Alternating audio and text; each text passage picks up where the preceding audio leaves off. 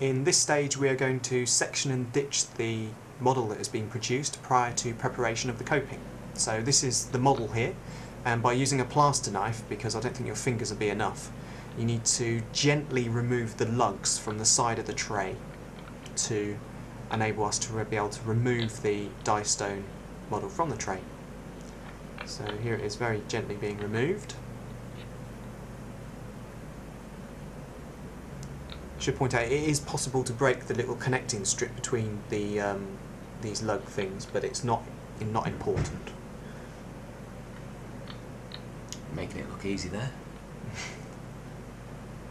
Okay, once those are removed, you hold the plaster model and tap the tray, gently tap the tray, and it should just drop off like so. And there's your model. So the next stage to do is to remove. The next stage is to remove all the excess die stone, and to do that we're going to use a plaster burr. So I'm just marking it to show you which bits we're going to take out. So it's the centre pallet back to the trough of the tray. Big aggressive plaster burr. This is a 4x4 burrs. This go anywhere, cut anything. Be careful with it because it goes through your fingers. Now we've speeded this up because it's a little tedious to watch otherwise, and would make for a rather nice 30-minute podcast. When you're doing this, don't try and rush to get these things done, because if you make a mistake at this point, it's incredibly frustrating when you have to go back and produce a new model. Also be careful when you're holding this model. You'll see it's a horseshoe shape. If you hold it across the molars, which you'll see me do shortly, so as I say, not as I do, it's very easy to just break this model in half. It is very weak at the front, isn't it? And one of the restorations that we're going to produce is at the front of this model. If you break it through there, we've had it. So, final bits of tidying up then where there was excess material. Always working in front of the dust extraction. This is vanilla flavoured die stone, but you still don't want to be breathing it in. Just blowing off the bits of excess here. Out of all the grooves which relocate back into the tray, and I'm going to do the same for the tray as well, and then hopefully it should sit back in neatly. You'll see the horizontal groove there as well where the lugs locate to lock the model into the tray. Cleaning your tray as well, because you probably sprayed plaster dust everywhere. And in she goes. Clonk, straight back in, and it should seep down fully without any problems. If it doesn't, go get on the steam cleaner and get rid of any other bits and pieces. So you'll pencil out, and this is not just for the benefit of you watching now. You would do this each time really, just to know where you're going to be cutting and give yourself a line. And you're aiming for parallel lines near enough, because you don't want to build any undercut in, because the piece that we're going to relieve in the centre is going to be removed upwards. So if you're making a sort of a keystone shape, you're probably okay, but if you do an inverted one where it's thicker at the bottom, you're going to end up with an undercut and it's start again time. The important thing here then is to avoid the margins at all cost. If necessary, you take a small piece out of the adjacent tooth down at the gingival margin, but it shouldn't be in this case. So you need to get your saw blade in between the preparation margin and the adjacent tooth carefully. Start off slowly and then you can gradually build up as you go. Now there's going to be 3 of these dies to section out, so that's 6 cuts in all. So that's going to be quite demanding on your little fingers. So start off with 1 and then you can pass the saw on, give it to somebody else to do while you have a ditch of one of the dies, and then swap over again. There went the die. Try not to drop that. There is a benefit to doing it on a soft surface. It just cushions your model and reduces the chance that it will fracture rather catastrophically when you're only halfway down. So it's very unlikely that it will go back in first time. You can see, and you can see here that when the cut goes, usually the last bit of the cut is a little fractured area and tends to stick out. So you just need to remove that. There we go. Also, at this stage, if you had made it slightly undercut, you'd reduce it down again with the plaster burr.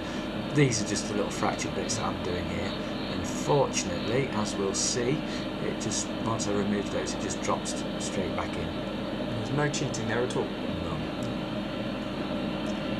That's the finished product, at least for that tooth there, so you would have to do another 2 after that point. And this is the ditching process. So the object of this then is to remove all the soft tissues from around the preparation so that we can see the margin clearly. We need to get access to the margin to cut wax away from around the margin if we're producing a wax crown, a wax up for a gold crown, or a wax up for a metal substructure. With the CAD/CAM route, the machine needs to be able to see clearly the margin, and the best way to do that is to undercut it so it can see the margin and define it well on the scan. Yeah, and it's very difficult once you've got the scan on the screen to be able to spot between the margin and the associated tissue sometimes, so you need to make it very obvious. You can see this is like a giant rose head that we're using here to do this. We've got some big tungsten bursts, the flame shaped ones that are available as well, and with those you just work from the bottom upwards, if you like, towards the margin, and you try to hit the little pocket down the side of the margin. Again, it gets a bit tedious, so we've just speeded it up. It's worth mentioning when you're doing this is to make sure that your chair is chucked in and nobody is going to walk behind you and sort of bump you as you're doing this, because again, if you ruin this, it's start again time. Yeah. Notice how I'm holding the micromotor as well. I've got it held firmly, not like holding a pen, and I've also got my thumb on top of my other thumb so that I'm keeping everything nice and stable. So I'm really using my thumb to just pull the motor towards me. You should feel resistance as you pull the motor. It shouldn't dance across the plasterwork towards you. If it does, you've probably got the motor running in reverse, so you want to check that. There we go.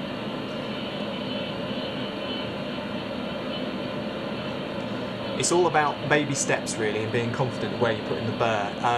When you're getting very close to the margin, you can use a scalpel just to do the final few steps. And there's the finished product. Job done. Now we're just going to move on to die hardener and spacer, because when doing the lost wax process for the gold crown, you need to make your model a bit more wear resistant, because if you're going to be putting on and off a cast metal piece, it's a worry that you'll erode the model, in particular the margins of the model, where you're very interested. And likewise, if you're carving around with a Lacron carver when you're doing your wax up, you're likely to just abrade those margins a little. So this just increases the abrasion resistance of the material. It's just a little resin hardener that seeps into the pores of the die stone. You don't want too much on, you don't want it puddling, so we just put it on, give it a quick blast with the air just to make sure it's not puddled around the margin. And then let it dry. Yeah. You can also put it onto the adjacent contact points of the teeth. Yeah. Just This is now the die spacer, and this is going to leave room underneath the restoration for your luting cement, and we apply 2 layers of this, each at 20 microns thick, and that gives a total of 40 micron space for your luting cement. You can see that what I do, I put the little brush onto the die, push down towards the margin, stopping a millimetre short, and then in one nice stroke pulling back up to the occlusal surface. And again on the occlusal surface, one stroke. Don't try and put die spacer on and then adjust it. You can't do that. Girls will know this, because this is exactly the same as nail varnish. It goes all rough and bobbly and disgusting, to be honest. Yeah, just one coat and let it dry. Don't try and adjust it. You can see how far to the margin it's gone there. It's about a mil or so off, isn't it? It's repeated again for the 5 where you're going to do a substructure. Job done. Excellent.